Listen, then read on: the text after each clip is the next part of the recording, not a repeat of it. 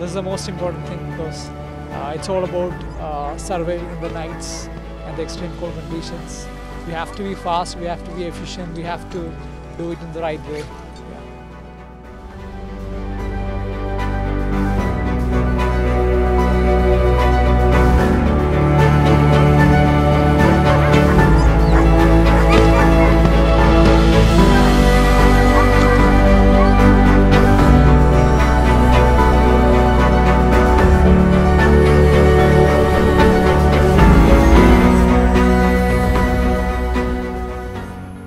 നമസ്കാരം.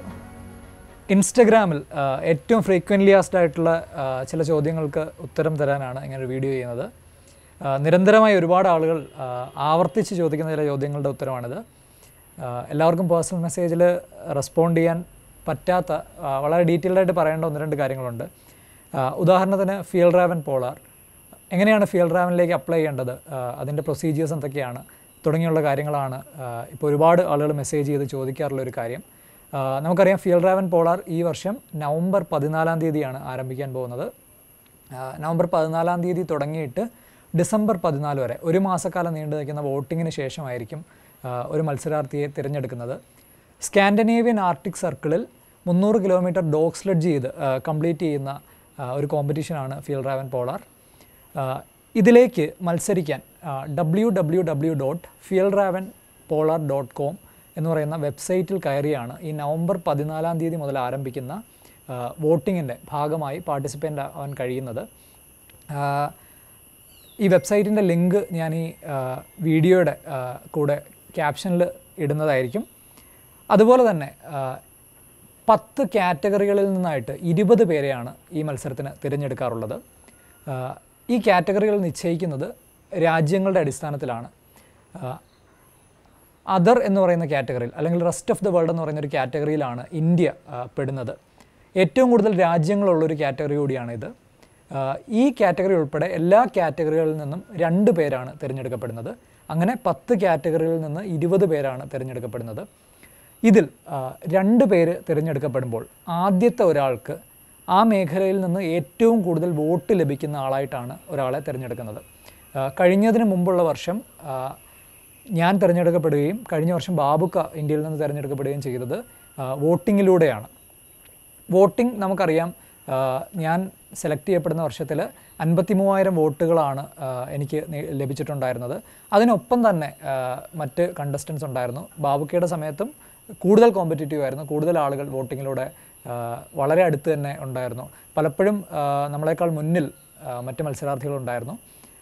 അതുകൊണ്ട് തന്നെ എല്ലാ കാറ്റഗറികളിൽ നിന്നും വോട്ടിങ്ങിനേക്കാൾ വലിയൊരു സാധ്യത, എല്ലാ ആളുകൾക്കും ശ്രമിക്കാവുന്ന ഒരു സാധ്യത ഒരു വീഡിയോ സബ്മിറ്റ് ചെയ്യുക എന്നുള്ളതാണ്. കാരണം ഒരു കാറ്റഗറിയിൽ നിന്ന് തിരഞ്ഞെടുക്കുന്ന 2 ആളുകളിൽ ഒരാൾ വോട്ടിങ്ങിലൂടെയും മറ്റൊരാൾ നമ്മൾ സബ്മിറ്റ് ചെയ്യുന്നൊരു വീഡിയോയിലൂടെയുമാണ് തിരഞ്ഞെടുക്കുന്നത്. ആ വീഡിയോ ജൂറി കണ്ടതിന് ശേഷം ജൂറി ആയിരിക്കും അങ്ങനെ ഒരാളെ തിരഞ്ഞെടുക്കുന്നത്. അതിന് വോട്ടിംഗ് ബാധകമല്ല. കാരണം ഞാൻ സെലക്റ്റായ വർഷത്തിൽ എനിക്ക് 53,000 വോട്ട് കിട്ടുമ്പോൾ ഏതാണ്ട് 260 വോട്ട് കിട്ടിയ ഐനൂറ എന്ന് പറയുന്നൊരു തായ്ലൻഡുകാരിയാണ് സെലക്ട് ചെയ്യപ്പെടുന്നത്.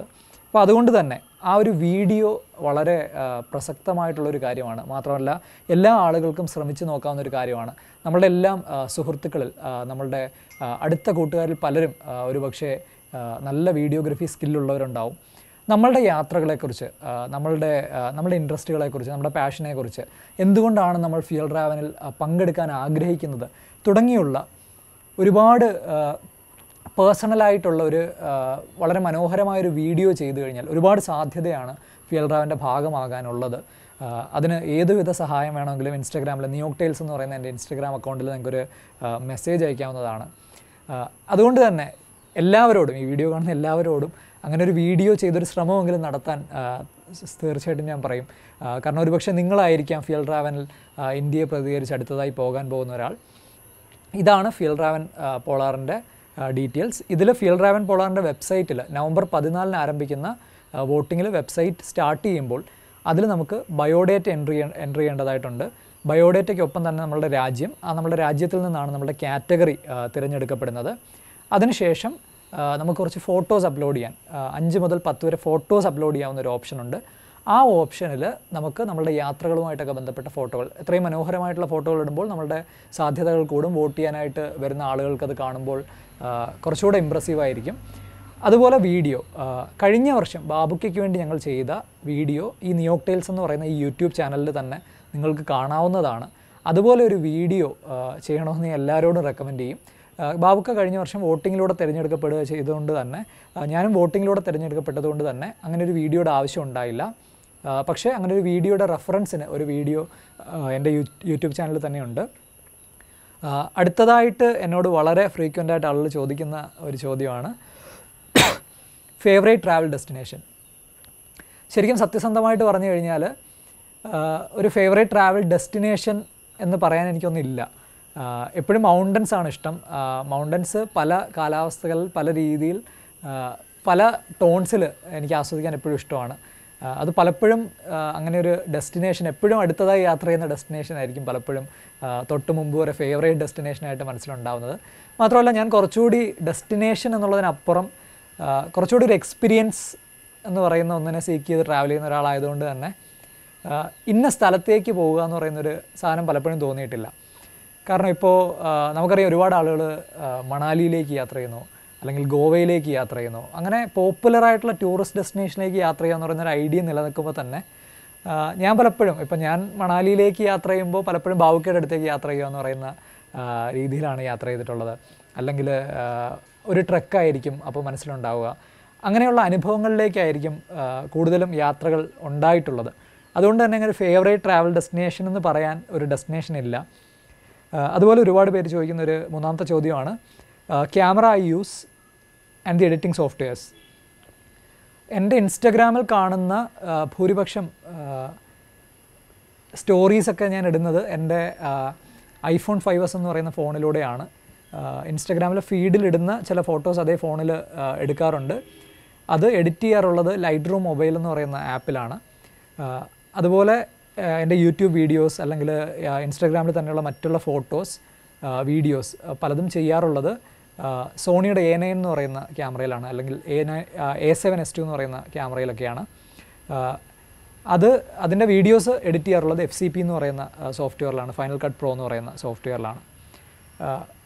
ട്രാവൽ ടിപ്സ് ഒരുപാട് ആളുകൾ ചോദിക്കാറുള്ളതാണ്. പലതരത്തിലുള്ള യാത്രകൾക്കും, ട്രക്കിങ്ങുകൾക്ക് അല്ലെങ്കിൽ ഹിച്ച് ഹൈക്ക് ചെയ്ത് യാത്ര ചെയ്യാൻ ആഗ്രഹിക്കുന്ന ഒരുപാട് പേര് ട്രാവൽ ടിപ്സ് ചോദിക്കാറുണ്ട്. അപ്പോൾ പലപ്പോഴും ട്രാവൽ ടിപ്സ് ചോദിക്കുമ്പോൾ എന്ത് ടിപ്പാണ് ഒരാൾക്ക് കൊടുക്കേണ്ടതെന്ന് എനിക്ക് പലപ്പോഴും പറയാൻ, ഇപ്പം എനിക്ക് എത്രമാത്രം അങ്ങനെ ഒരു ട്രാവൽ ടിപ്പ് തരാനുള്ള യോഗ്യതയുണ്ടെന്ന് പറയുന്ന ചോദ്യത്തിനപ്പുറം എങ്ങനെയാണ് ഒരാളെ യാത്ര ചെയ്യാനൊരു ടിപ്പ് കൊടുക്കേണ്ടതെന്ന് പറയുന്ന ഒരു സംശയം എപ്പോഴും എനിക്ക് തോന്നാറുണ്ട്. ഞാൻ എപ്പോഴും പറയാറുള്ളത് എല്ലാ യാത്രകളും നമ്മളുടേതായ യാത്രകളാണ്. ആ യാത്രകളിൽ നമ്മളെ കാത്തിരിക്കുന്ന അനുഭവങ്ങളും അതിനൊപ്പം തന്നെ ഒരുപാട് പാഠങ്ങളുമുണ്ട്. അത് നമ്മൾ യാത്ര ചെയ്ത് തന്നെ തിരിച്ചറിയണം എന്ന് പേഴ്സണലി വിശ്വസിക്കുന്ന ഒരാളാണ് ഞാൻ. അതുകൊണ്ടാണ് പലപ്പോഴും ആളുകൾ ട്രാവൽ ടിപ്പ് ചോദിക്കുമ്പോൾ ഞാൻ എപ്പോഴും പറയാറുള്ളത് യാത്ര ചെയ്യുക. നിങ്ങൾ യാത്ര ചെയ്യണമെന്ന് ആഗ്രഹിക്കുന്ന സ്ഥലത്തേക്ക് തീർച്ചയായിട്ടും യാത്ര ചെയ്യുക.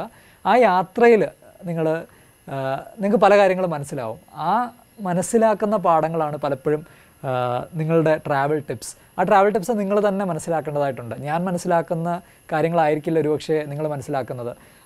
നമ്മളെ അറിയുന്നതൊക്കെ യാത്രയിലൂടെയാണ്.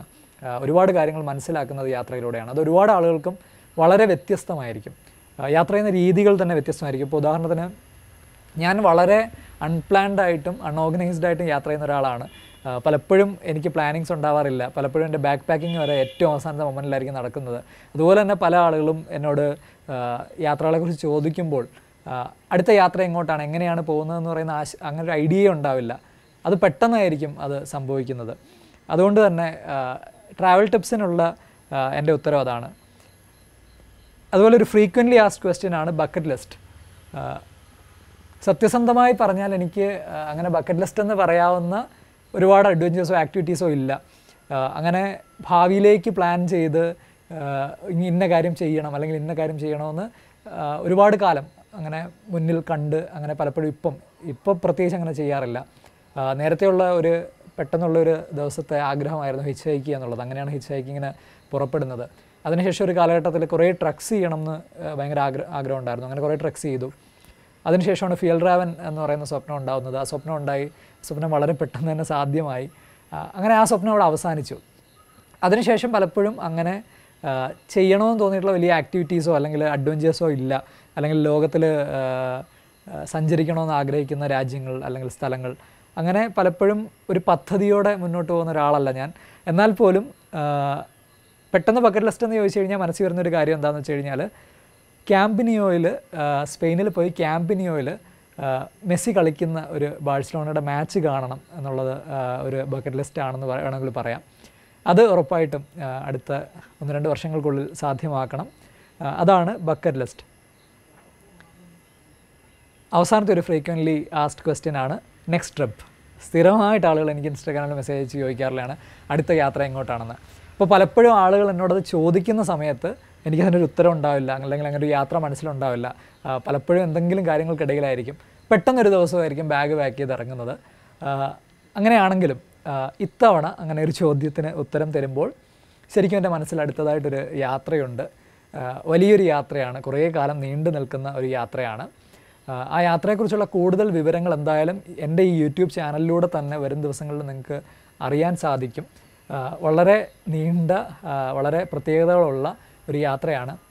ഒരു യാത്രികൻ എന്നുള്ളതിനപ്പുറം ഒരു ഫിലിം മേക്കർ എന്നുള്ള നിലയിൽ, അല്ലെങ്കിൽ ഫിലിം മേക്കിംഗ് ഇഷ്ടപ്പെടുന്ന ഒരാളെന്നുള്ള നിലയിൽ എന്നെ ഒരുപാട് എക്സൈറ്റ് ചെയ്യുന്ന ഒരു പ്രൊജക്റ്റാണ്.